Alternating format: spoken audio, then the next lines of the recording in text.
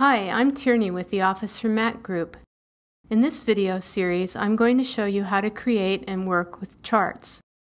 We'll create and format a combination chart that graphically represents some simple sales data. If you want to follow along, you can use the Practice Excel workbook that comes with this video.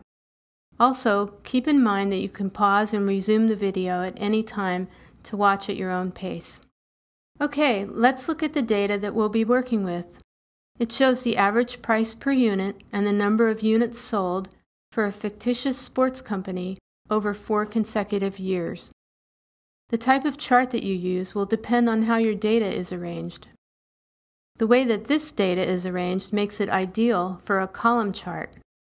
To learn more about arranging data for specific chart types, check out the related content and feedback section for this video. To insert the chart, first select the data that you want to include. Right now, let's just select a portion of the data. Then, on the Charts tab, click the type of chart you want. Then choose the style. Let's go with this one called Clustered Column. As you can see, a column chart that plots the selected data is added to the current sheet. You can move and resize the chart as you would any other object. In the next lesson, we'll update the chart to include all of the data, and we'll explore different chart elements.